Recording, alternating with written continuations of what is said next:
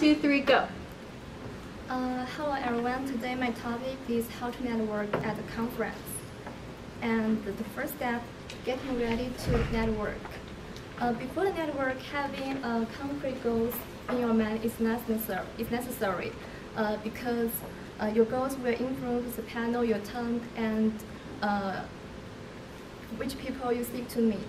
Instead of just going with the flow, plan out your time and you are utilizing your each hour to work towards your goals. And research the attendees and consider emailing people you want to meet. And don't forget to bring your business cards. The next step is making an impression.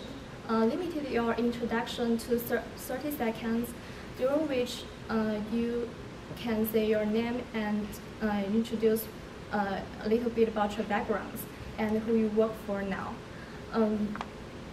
And after presentation ending, you can ask relevant questions about presentation. And all these actions would make other people remember you. The final step is following up. Send out emails with the people you want to meet and contact the presenter